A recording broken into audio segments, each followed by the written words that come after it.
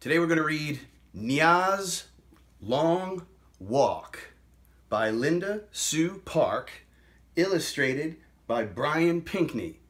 And yes, I said Nya. We've been saying Naya for years. Turns out it's pronounced one syllable, Nya. Don't believe me? Look. Author's note. NYA'S name is pronounced as one syllable, Nya. Here we go. And by the way, this is dedicated to all my 7th grade students. Come on, Nya said. Why are you slow today? I'm tired, Akir said. Nya sighed. It was a long way to the water hole. I'll tell Mama that you were trouble, she said. Don't, Akir begged. I'll be good. She started walking a little faster. Akir, look! Nya pointed to the horizon where she could see a cloud of dust. What is it? I can't see, Akir whined. Antelope? Or a truck? Too far away to tell. Probably antelope. Trucks were a rare sight in their village. Akir was slowing down again. Nya said, "You know the clapping game? Let's sing the song." And do the clapping too?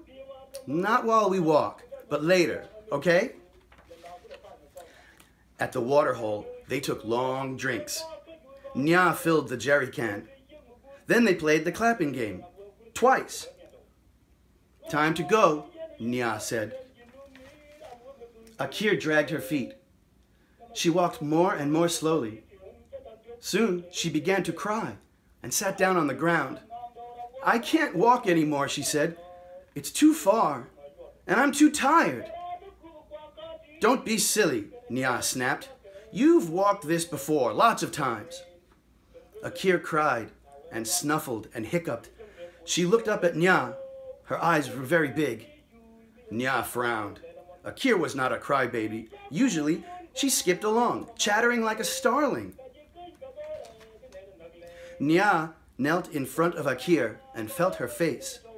Akir's forehead and cheeks were burning hot. She had stopped crying and was quiet and still.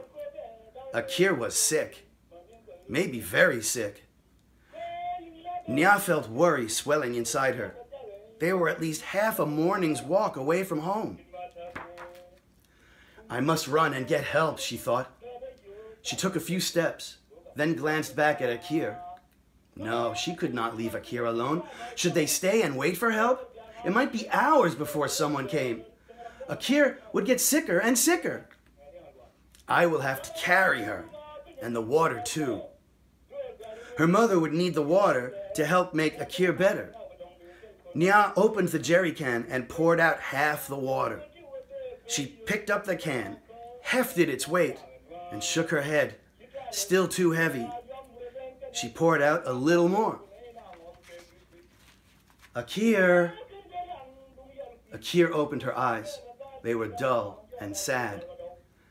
I know you don't feel well, Nya said, trying to keep her voice steady. But you have to climb on my back and hold tight. Can you do that? Akir got on Nya's back. Nya used her headscarf to tie Akir in place, the way her mother did. Then she picked up the jerry can and began to walk.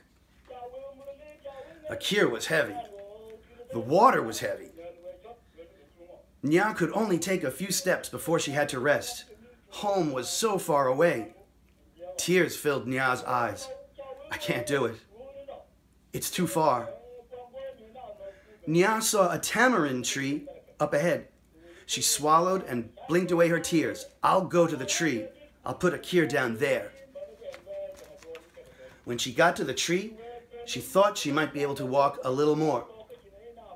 Those thorn bushes, I'll rest there. At the bushes, she rested for a moment. Akir had fallen asleep. Farther on, Naya saw an old stump. I can make it to that stump, I know I can. Step by step, a bit at a time, Nya kept walking. Outside the village, people came running. Mama took Akir. Someone else took the water. Everyone rushed away. Nya sat down on the ground. She slumped for a long time with her head in her hands until she heard footsteps coming toward her. It was Mama. "We think Akir has the sickness that comes from drinking dirty water," she said. "She needs to go to the clinic." It would take Mama 2 or 3 days to walk to the clinic. She would have to carry Akir as well as food and water for the trip. "I'll need your help," Mama said. Nya didn't answer. "I'm so tired.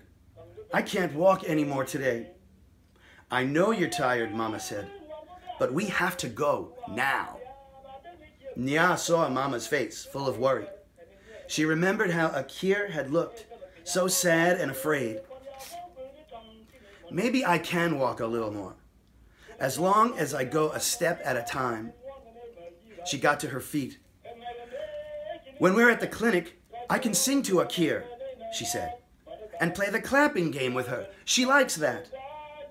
Mama nodded and held out her hand. "She is lucky to have you as a sister," she said. Nya took Mama's hand. Together, they went to help Akir. And then what happened? Akir got better after a stay in the clinic. She was fortunate. Waterborne diseases are the leading cause of death for children under the age of 5. The dust cloud Nya saw was indeed a truck. It was being driven by a man named Salva Dut, a former refugee and head of an organization called Water for South Sudan. Eventually, Salva and his crew would install a clean water well in Nya's village. The village now has far fewer cases of waterborne illness.